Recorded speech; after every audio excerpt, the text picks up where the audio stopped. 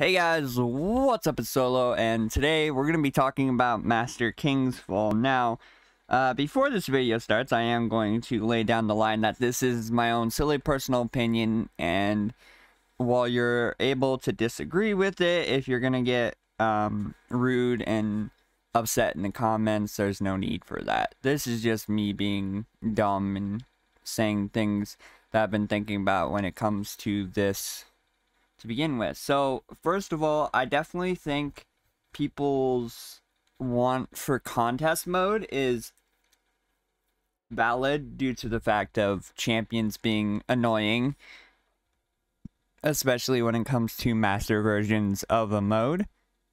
And then I definitely think that I would rather have champions than, or not have champions.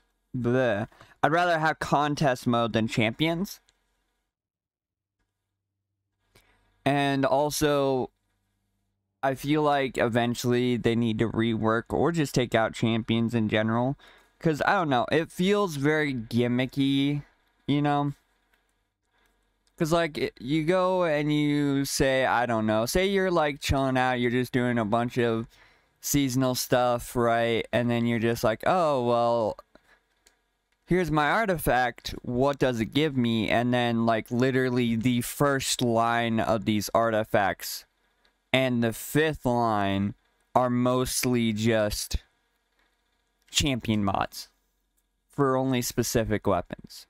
So you're kind of limited still on what you can use. Like, for example, if this season I wanted to use, I don't know, hand cannons, there's no hand cannon mod this season. Or if I wanted to use a linear fusion rifle, there's none this season for that. And while you can give me the, oh, well, that's because you need to have a perfect build for a higher tier, but that also comes to the fact of people do want to use what they want to use, like, and I get it, my loadout has double barriers right now, and I can switch it to a pulse rifle, but I want to be able to play my loadout the way I build it, and not have to confine myself to specific, I guess, weapon type, just to play higher versions of things, you know?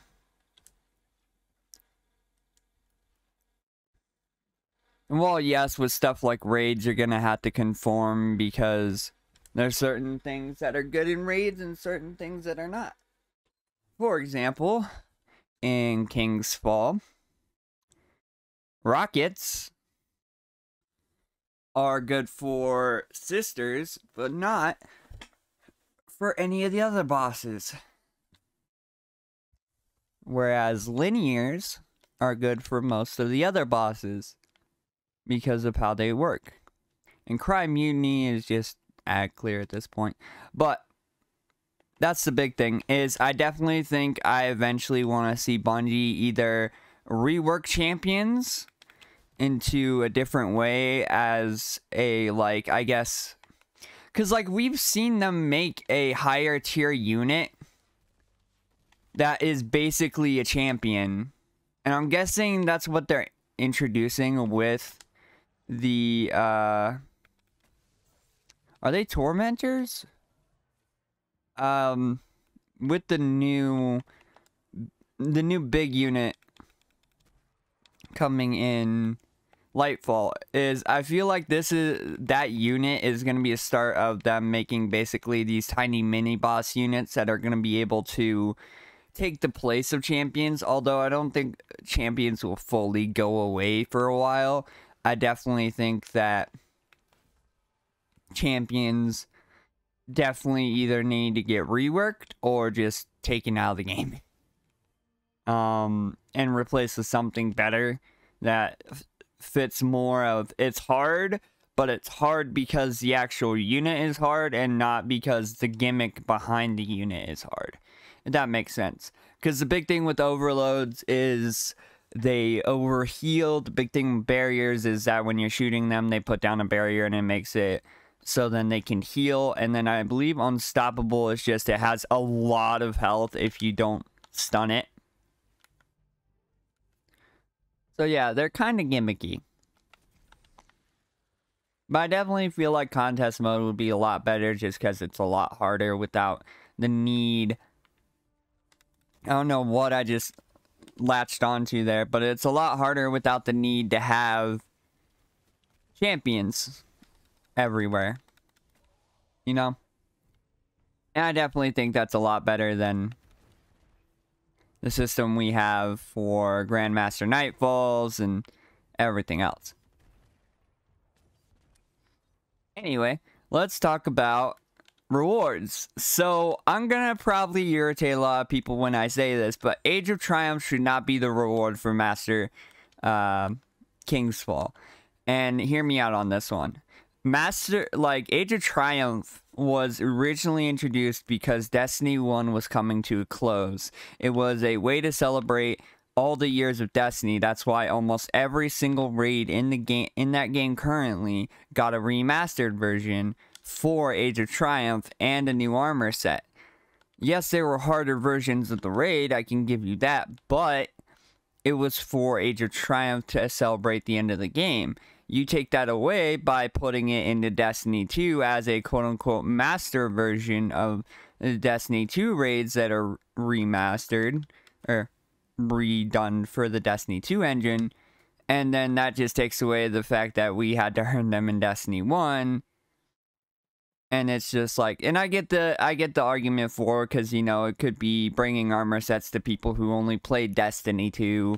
And a lot of the armor sets are really cool, but I don't know. I feel like it takes away something for a lot of people who were playing Destiny 1 and had to get these armor sets the entire time by, you know, just grinding Age of Triumph and then turning around and doing raids all the time. I feel like they could give us a newer ornament, like a newer version of armor for master raids, if you know what I'm saying. Because, like, I feel like if we're waiting all this time to get, you know, these raids basically remastered, why not give them, like, a new cool, like, ornament or something that you can use?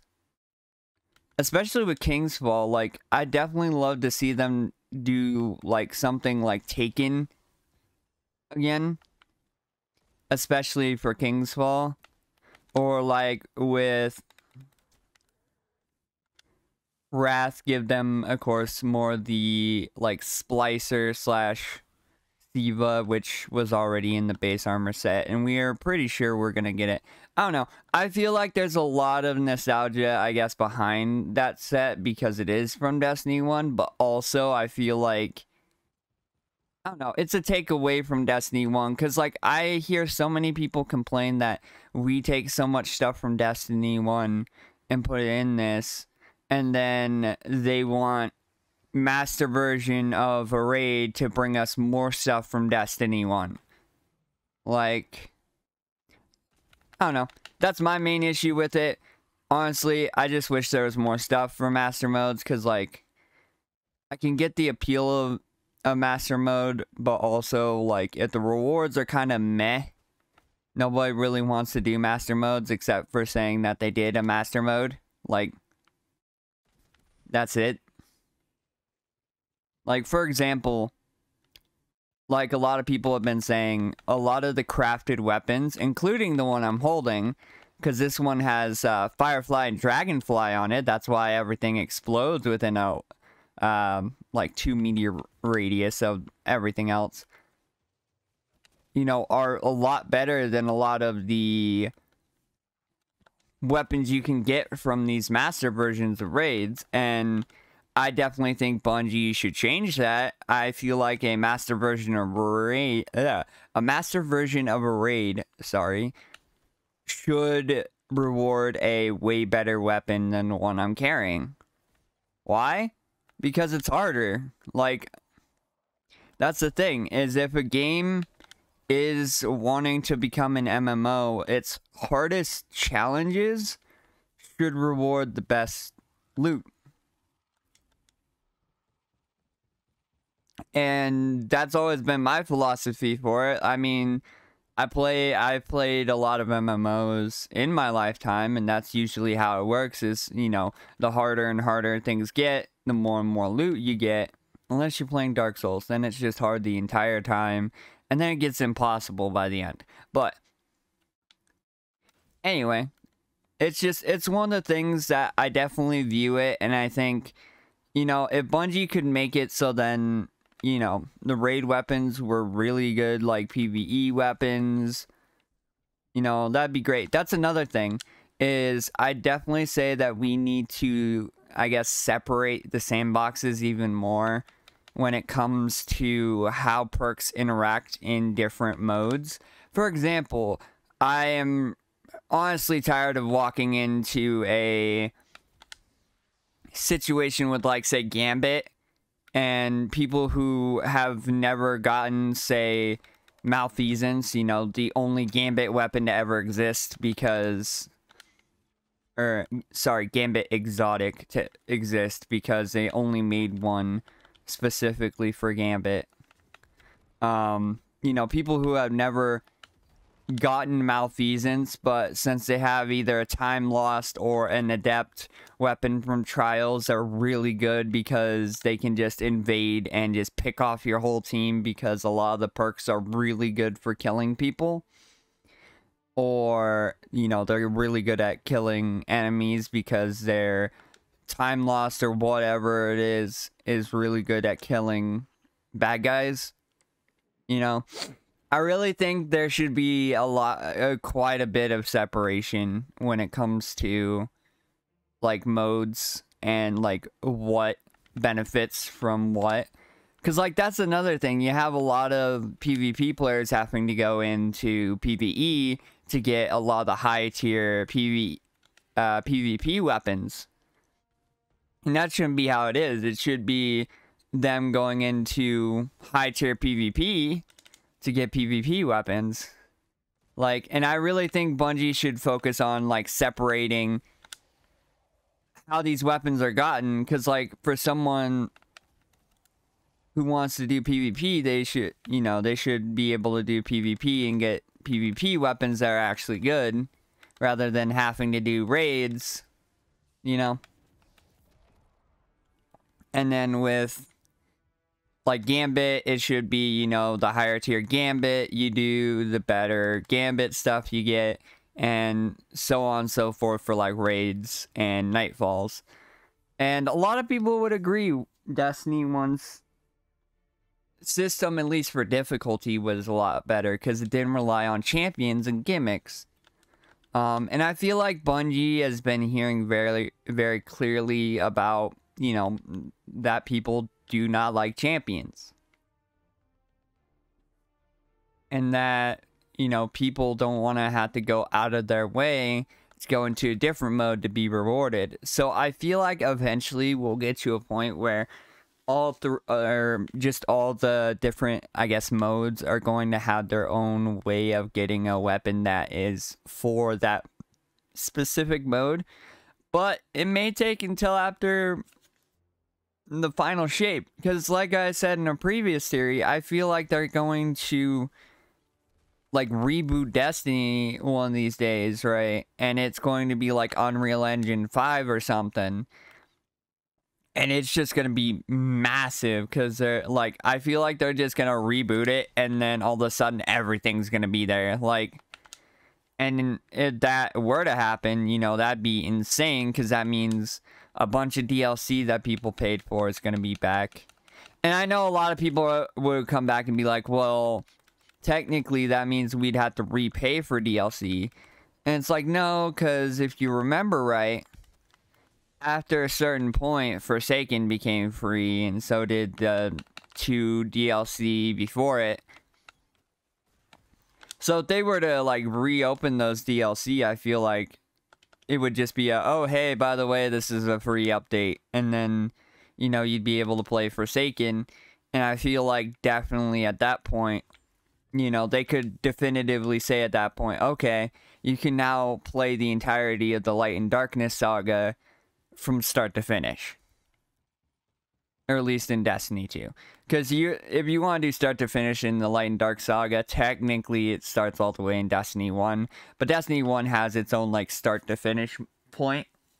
With you starting with the Black Garden and ending on Wrath of the Machine, aka the Siva. Well, technically it ends with Age of Triumph, but that's neither here nor there. But I have a feeling that might happen eventually. I don't know if it'll happen at the end of, you know, the final shape, but I feel like they'll do that eventually. And when that happens, I feel like a lot of people will be a lot happier because they won't be complaining about quote-unquote content they paid for becoming obsolete or, you know, being reused. Which, by the way, if anyone in my comment section was saying that because of lost sectors and you didn't even grind lost sectors, I don't want to hear it. Especially that Mars lost sector. Like, how many of you actually grinded that Mars lost sector? Like, that was stupid.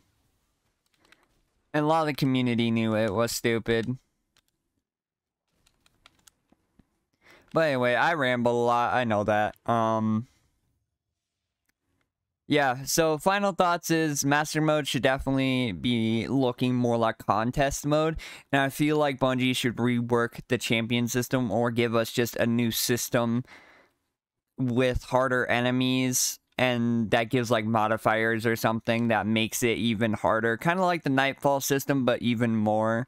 Like, for example, like how Risk of Rain does it, where the longer you're playing, the more challenge it takes and you don't fail the mission until everyone dies. And the longer you go, the more rewards you get, you know? But yeah, that's just my silly personal opinion, of course. But anyway, guys, if you guys liked the video, hit the like button, comment down below. What do you think if there was a new ornament that you could put in for, say, I don't know, King's Fall, Varg, or Wrath of the Machine? What kind of ornament would you make for those raids? Let me know down in the comments below, guys. Don't forget to subscribe, turn on post notifications so you never miss a video, and I will see you guys later. Bye-bye.